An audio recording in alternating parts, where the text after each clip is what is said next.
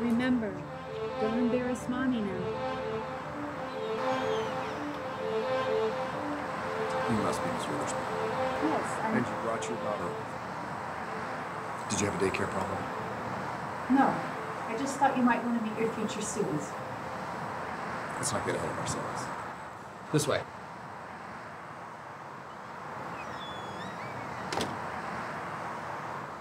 Here at the Ingram School, we prepare young minds for greatness. Yes, I know. I've done my research. The competition to attend is quite onerous. Do you mind my asking how you chose to apply? I work down the street. You applied here because of your proximity to your employment? Fascinating. Miss Foxwood, the mother of the other child is here. And you brought her with you? I'll take her into the next room so we can speak. Come on, baby. This is our competition. Mm-hmm. I brought some of my apple muffins because, you know, teachers do like apples. Everyone, please have a seat.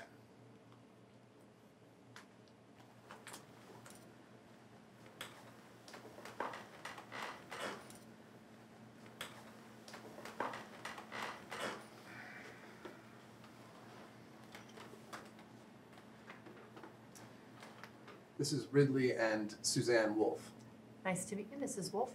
No, I'm Ms. Pompous. I'm the Wolf's educational coach. I am Mrs. Wolfe. Why are we here again, Mr. Aureus? There was an administrative error, and I needed to see the both of you. Please answer my question. Well, we accepted your child as well as Miss Witherspoon's child, and there's only space for one. I don't believe in problems, Principal Aureus. I believe in solutions. There's a solution here. We plan to accept the most qualified candidate.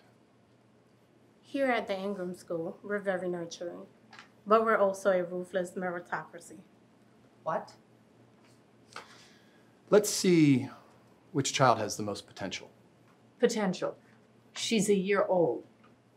I have been coaching all the Wolf's children all these years.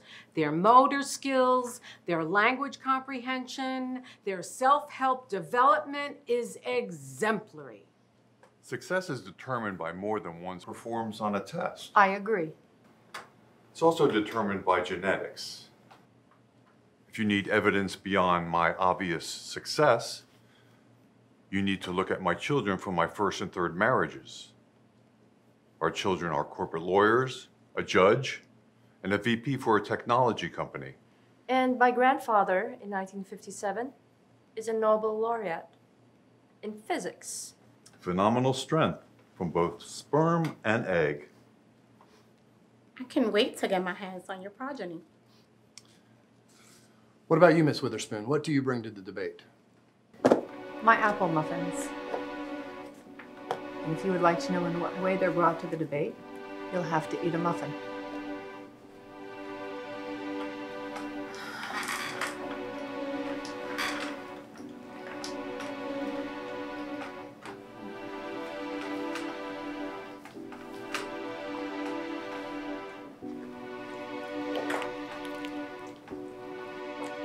These are delicious.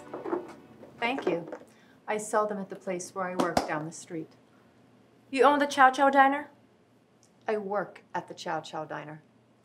Sometimes I bake. Mainly I'm a waitress. And the father of your child, what does he do?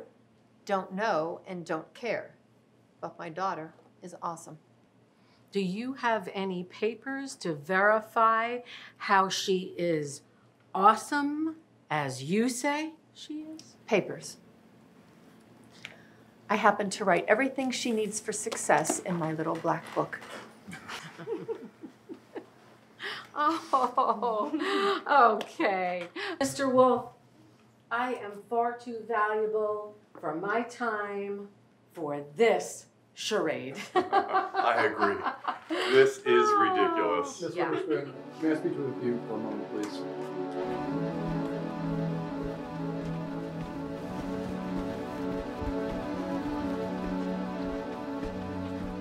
Ms. Witherspoon, I don't know how your application got so far, but this isn't a school for Honey Boo Boo. It's Chloe. This is a dog-eat-dog world, and this school's for children that eat other children.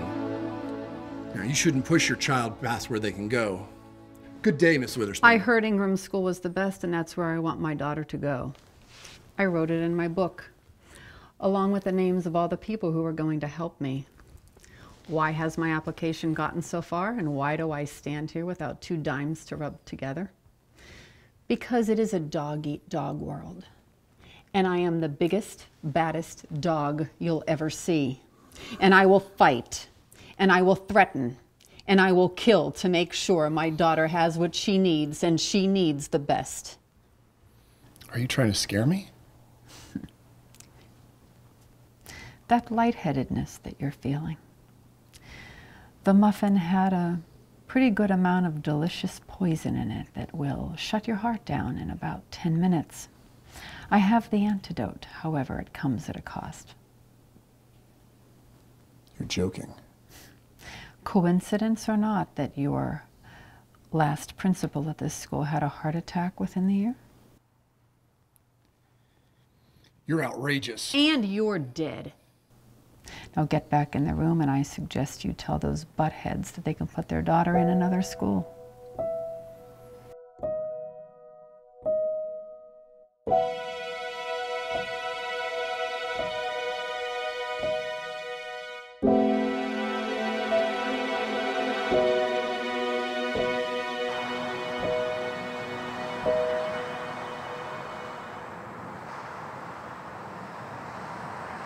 Remember, don't embarrass Mommy now.